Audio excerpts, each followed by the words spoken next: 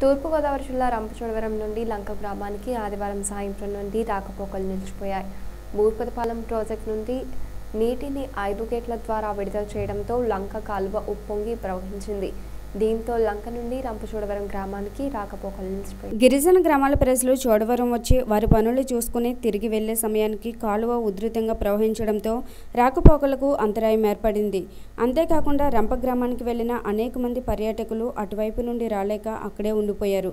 దీంతో ITDA, PO, sub కలెక్టర్లు పరిస్థితిని సమీక్షించి రంపల్లోని పర్యాటకులకు ఇటు చోడవరం గిరిజనులకు భోజనం వసతి ఏర్పాటు చేయడం జరిగింది. మరోవైపు ఇరిగేషన్, భూపతిపాలెం ప్రాజెక్టు అధికారుల తీరు పట్ల సర్వత్రా విమర్శలు వినిపిస్తున్నాయి. ఏ విధమైన ముందస్తు హెచ్చరికలు లేకుండా ప్రాజెక్టు గేట్లను ఎత్తి నీటిని విడుదల చేయడంపై ప్రజలు ఆందోళన వ్యక్తం చేశారు. నేను రంపచోడవరం సర్పంచినండి. 2 సార్లు సర్పంచ్కి నెగ్గాను. ఇది కాలవాగు, మరి ప్రాజెక్టు కట్టకముందు కాలవాగు వచ్చేది, మళ్ళీ ఒక అరగంటలో పోయింది. అటు ఇటు ఇబ్బందులుగా మరి దీనికి జనాలు వచ్చి పోయేవారు. ఇప్పుడు మరి దీనికి ప్రాజెక్టు కట్టడం వల్ల చాలా ఇబ్బందికరంగా ఉన్నది.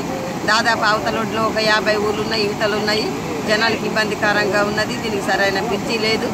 మరి గతంలో కూడా నాయకులు దీనికి ఆలోచించకుండా మరి మనుషులు కాళ్ళు నడకగల ఆటోలు వెళ్ళడానికే కట్టారు.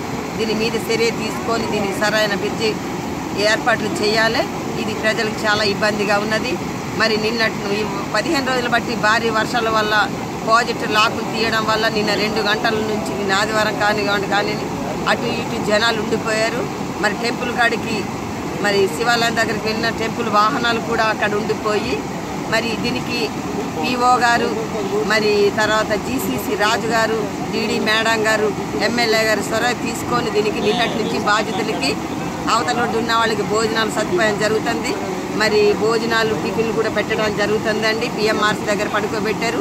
అవతల ఉన్న వాళ్ళకి రంపలో కూడా వసత ఇచ్చారు. అక్కడ కూడా భోజనాలు పెడుతున్నారు. మరి నిన్నటి నుంచి కూడా పోలీసు వారు సహకరించి మరి వీళ్ళకి బందోబస్తు వేసి సరైన చర్యలు తీసుకొని ఎక్కడి వాళ్ళకి అక్కడి వాళ్ళకి తరలించటము మరి దీని మీద ఏర్పాట్లు చేయడం జరుగుతుందండి. పీఓ గారు, పోలీసు వారు గట్ట అక్కడికి వెళ్ళి లాకులు కూడా మూసేయమని చెప్పారు. మరి ఇంకొక గంటలో నీరు లాగుతుంది. అటు ఇటు వాళ్ళు రావడం జరుగుతుందండి. నా పేరు ఒంటుకుల ఆదిరెడ్డి. గత 5 సంవత్సరాలుగా భారీ వర్షాలు కురిసాయి, కానీ ఈ సంవత్సరం కురిసినట్టుగా ఎప్పుడు వర్షాలు పడలేదు.